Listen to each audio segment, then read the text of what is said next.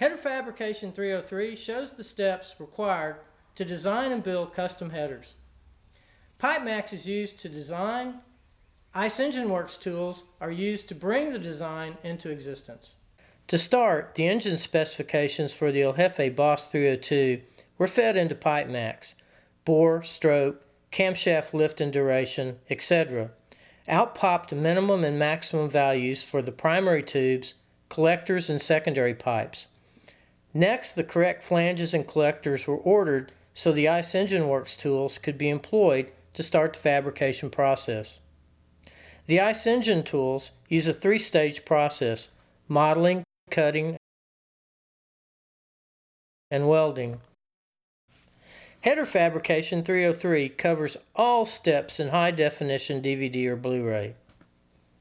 Whether you are fabricating headers for a custom project or going for high-horsepower dyno headers, Header Fabrication 303 will be a great asset to your toolbox. Help support the concept of Stevie's Crazy Garage and order a copy today.